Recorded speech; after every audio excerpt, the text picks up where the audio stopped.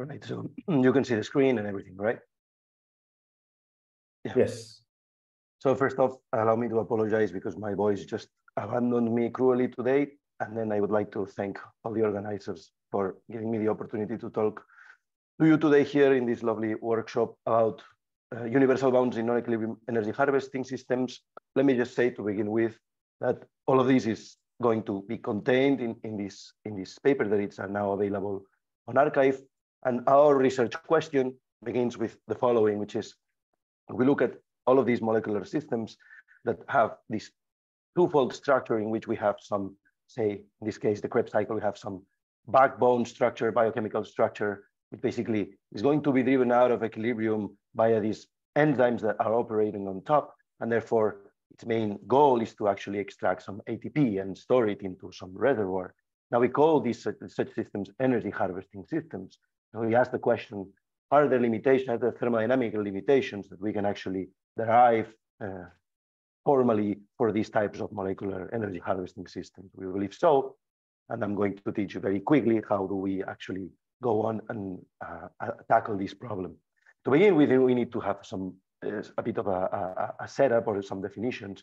And we actually are going to consider the following system, where we have a non-equilibrium environment, and then we have what we call the baseline transition rates. These are going to be all encoded in this matrix R, right? Then we also have a reservoir with which you can exchange heat. And we have, very importantly, a work reservoir where we actually will store this energy that the system's goal is to basically harvest, right? The non-equilibrium environment is actually going to drive the system, which is going to be an important part.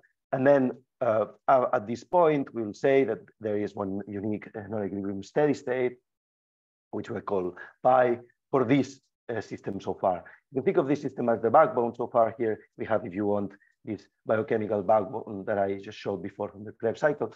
And now we add another type of transitions, which we name control, but this is just nomenclature. It's not exactly, you can think of them as control from control theory, but it's not really necessary to think of this way. It's just nomenclature that we add. And these are going to be primed, right? So for example, the transition matrix corresponds to this new set of transitions that we put on top of the previous baseline is going to be primed.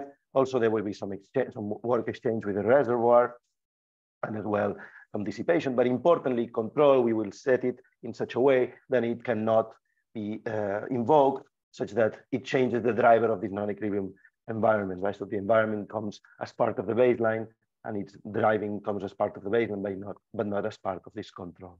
Let me give you a very simple example that I hope that will somehow move us beyond this formal definition into something that it's a bit more tangible, and we actually solve this problem in our paper.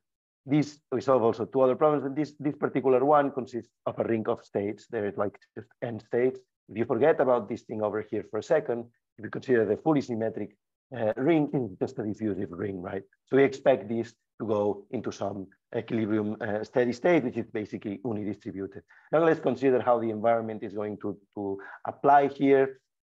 And we are going to do it in a very, very simple form. Actually, we're going to take it to be dissipative less, although you can also add that, it's not a problem.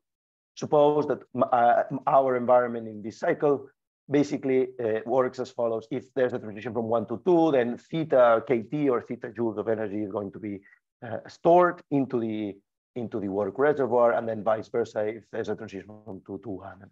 For this particular example, we take it to be dissipative less. We can also move beyond that. So how, if this is the baseline of my system, how can I imagine those control mechanisms, those control transitions? Well, we can think of them as I said, as I introduced in the beginning, so just as an enzyme, right, that can be driven out of like depleting part of the energy available from the work reservoir disconnected to the system. It also can include some dissipation. And basically the goal here is that if I manage to have such an enzyme, right, maybe we can think of as an evolutionary process that gives rise to this enzyme, then I can drive this system in a clockwise manner, in a way that I can store more and more energy. And then here the problem is there some balance? Because this is also this self-maintaining process that corresponds to this control, quote unquote, mechanisms. They also entail some costs, and then the question is, can we actually find some universal balance that will give us sort of like an upper bound on the maximum power that it can be stored in this way. Before we go to the main goal here, let me just maybe rephrase this whole situation into a bit of a more formal but also heuristic sort of approach.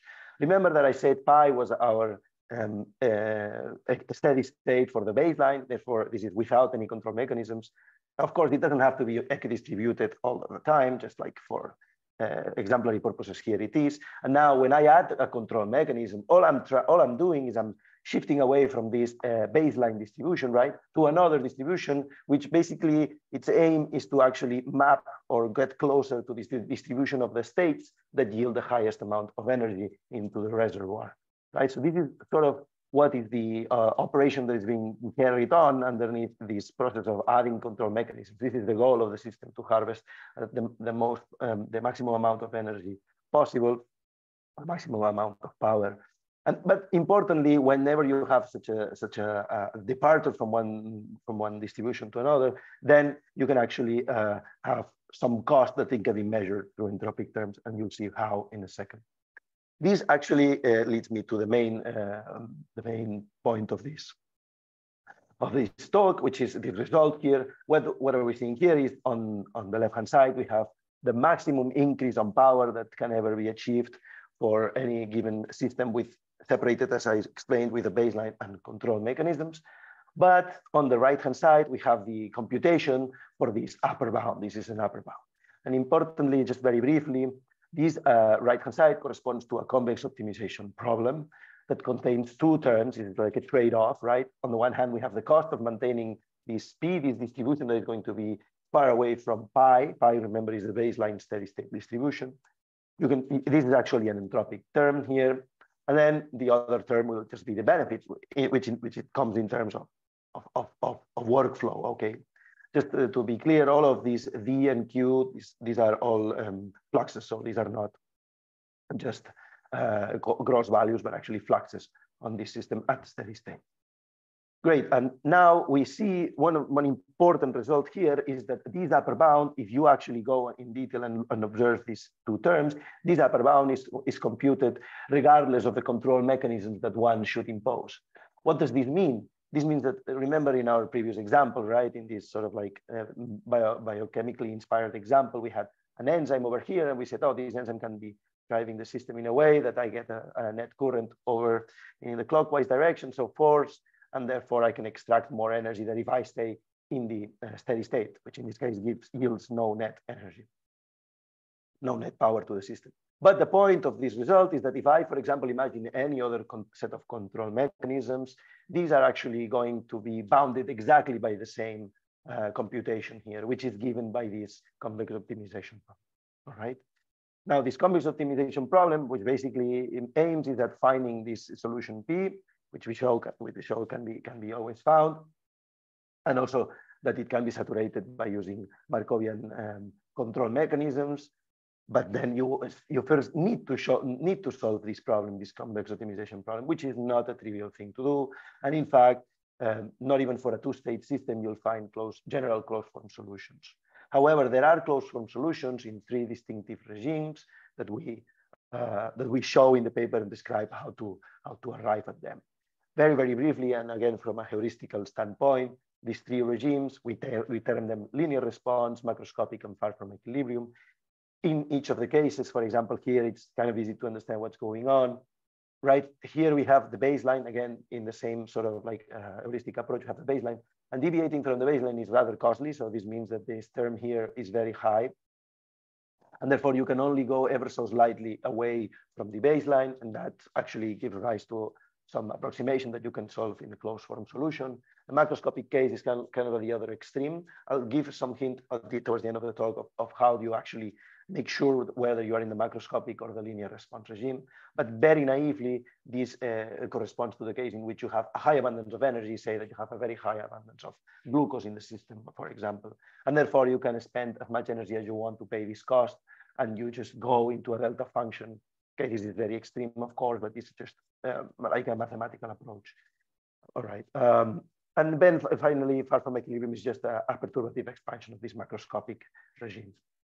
These three cases can be explicitly put in closed form for any for any system. For the case of the ring that I showed you, we actually did so, and it shows that it's very well in accordance with numerical solutions. Here, exact means that I am performing some numerical analysis on this convex optimization problem. It's shown how the linear response fits perfectly where you expect it to be, which is low energies and so on. The macroscopic regime will only take a hold once you go to very high energies. Also, the optimal probability distributions can be shown in closed form for the three limiting regimes, and then it all can also be computed and checked for this particular case. Okay, finally, last remark in this sense is that one of the interesting aspects that you can figure out is, for example, that if you consider this ring and you go for large n, this means that you have a very large number of states. You find interesting relations, for example, not only the increase in power that you can that you have upper bounded for whichever control mechanisms you can come up with goes like theta squared. This is, remember, the energy that is inputted by the non-equilibrium environment, but also you have this scaling as 1 over n, which somehow, if you can think of this, it kind of constrains what type of chemical cycles you would like to go to if your goal is basically to maximize energy harvesting. Let me just drive my main point here. So basically, I talked about how there are limits in energy harvesting systems, and these can be actually figured out for any type of control mechanisms as well, as long as you have this distinction between baseline and control. So then you have this sort of universality. There are closed form solutions that are in three regimes. In the paper, we describe with a more accuracy that I've been able have the time to do here, how you can actually distinguish these three regimes. And there is this dimensional parameter that you can always compute for any system, which allows you to do that. And we also generalize these for fluctuating environments. So here I talk about environments that are not fluctuating, but you can go beyond that, and it's all explicit in the paper. So just allow me to thank again all the organizers and all collaborators and all these funding agencies here, and thank you very much for your attention. Thank you very much, Jordi, for a great talk. There was a question in the chat by Tom, so maybe he wants to. Yeah, sorry, I didn't catch that. Hi. Yeah, so a question, thanks for the talk. A question about what alterations you assume. So the default system, I can't remember what baseline system, that includes the work reservoir, does it? Yes, yes. I'm sorry. Yeah. Yeah. And presumably some temperature bath. Yes, heat bath. indeed. Yeah. And you then imagine adding something to it. What do you allow yourself to add? Do you allow new transitions, new states, or varied transition rates of between the states? That's a great question. Thank you very much for asking it, because this is the bit of like the nitty-gritty of the paper. I encourage you to maybe go find it because it's explicit there, but let me give you a few answers to this. Yeah, the work reservoir, it belongs to the system. So if we go here, before we actually add any control mechanisms, the work reservoir is part of the system. The environment is also part of the system. Okay, and there's a heat reservoir, and you exchange heat with that. Now, control mechanisms, you can add other transitions between states. You cannot add new states in general, not in the. I think that you no, you couldn't do that in general for our system here. And importantly, and I think I mentioned this, the control mechanism is, I think to give you an example, like imagine that your environment is a concentration of glucose. What you cannot do is, like I say, now I'm going to control the system by increasing the amount of glucose that is in the environment. So therefore, you would have like some, if you want, some vector here, d prime, that would be non-zero. That we don't allow, okay? Now, if you actually consider more complicated environments, you need to be more careful in how you define control mechanisms as well, because maybe the way that we define all of these systems, which is using Markovian dynamics, although let me just say that you can go beyond that as well, and more terms will need to be added in your upper bound. But in Markovian dynamics, you will have to be careful when you allow to have a non-equilibrium, a fluctuating environment, because basically what you're going to be doing is you're going to be adding the fluctuations of the environment in this matrix here, okay? Because it's, again, all part of the same system. So, and then, sorry. Well, I was going to say, just getting back to your inspiration was this biochemical energy harvesting thing. So my experience of like a biochemical energy harvesting mechanism, or like maybe not energy harvesting, but energy transduction, is that what happens is effectively you have a system and then you couple it to, I don't know, ATP turnover. And basically what you're doing is providing another pathway to get from A to B via a catalyst that couples you to ATP turnover, for example. And I'm wondering how that relates to your description of the system. I think this is a great question. In fact, you can contain all of these phenomena in a single model.